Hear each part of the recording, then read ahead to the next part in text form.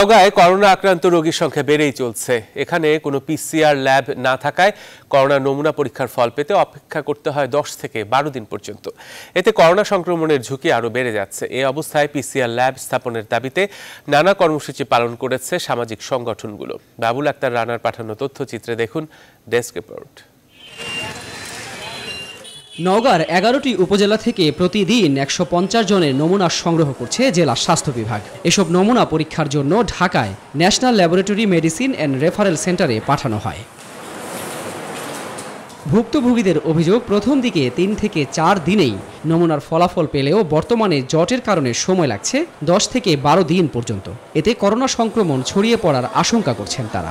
7 থেকে 10 দিনের মধ্যে যে রিপোর্টটা দিচ্ছে সে যদি করোনা পজিটিভও হয় সে কিন্তু জানতে পারছেন না এবং সে সংক্রমণে বিভিন্ন জনকে আক্রান্ত করছে এবং সে নিজেও কিন্তু ট্রিটমেন্ট পাচ্ছে না। যে লোকটা নমুনা দিয়ে গেলেন সে তো ঘরের মধ্যে বসে থাকেন না, সে বিভিন্ন জায়গায় চলাচল করেন, যার ফলে রোগটা আরও সংক্রমিত হচ্ছে। করোনার নমুনা পরীক্ষার জন্য পিসিআর ল্যাব ও আইসিইউ ইউনিট চালুর দাবিতে মানববন্ধন সহ নানা কর্মসূচি পালন করেছে সামাজিক সংগঠনগুলো। সকল শ্রেণীর পেশার মানুষ চায় যে নওগাঁর পিসিআর ল্যাব প্রতিষ্ঠিত হোক অনতিবিলম্বে। তাছাড়া মানুষ নানাভাবে ক্ষতিগ্রস্ত হচ্ছে।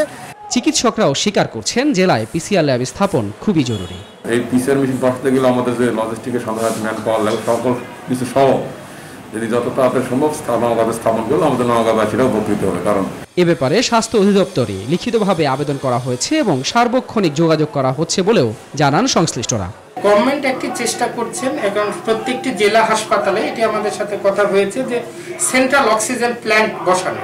তো সরকারের চিন্তা ভাবনা আছে এবং যতদিন না হচ্ছে ততদিন আমরা এভাবেই পাঠাবো, আর যখন এখানে আসবে তখন ইনশাল্লাহ আমরা আরেকটু সুবিধা হবে আমাদের। বৃহস্পতিবার পর্যন্ত নওগাঁয় করোনায় আক্রান্ত হয়েছে 626 জন আর মৃত্যু হয়েছে 9 জনের।